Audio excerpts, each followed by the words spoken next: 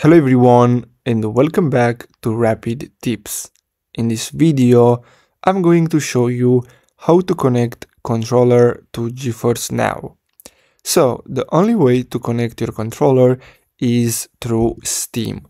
So you're gonna have to install the Steam application on your computer, which is completely free, and after you create your free account, you're gonna have to simply go to your Steam settings. After that, you're gonna have to plug in your controller and then simply click on controller here in the Steam settings. Then you're gonna have to enable all these options, as you can see, and here where it says PlayStation controller support, make sure to enable this. After that, you're gonna have to close the settings, and as you can see in the bottom left corner, you have this button here that says add a game. So simply click on it, then simply click on add a non-Steam game.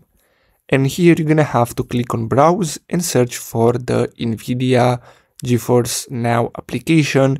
So hopefully you're gonna have it on your desktop. So usually it's there. And after you add it, after you select it here, you're gonna have to click on add selected programs.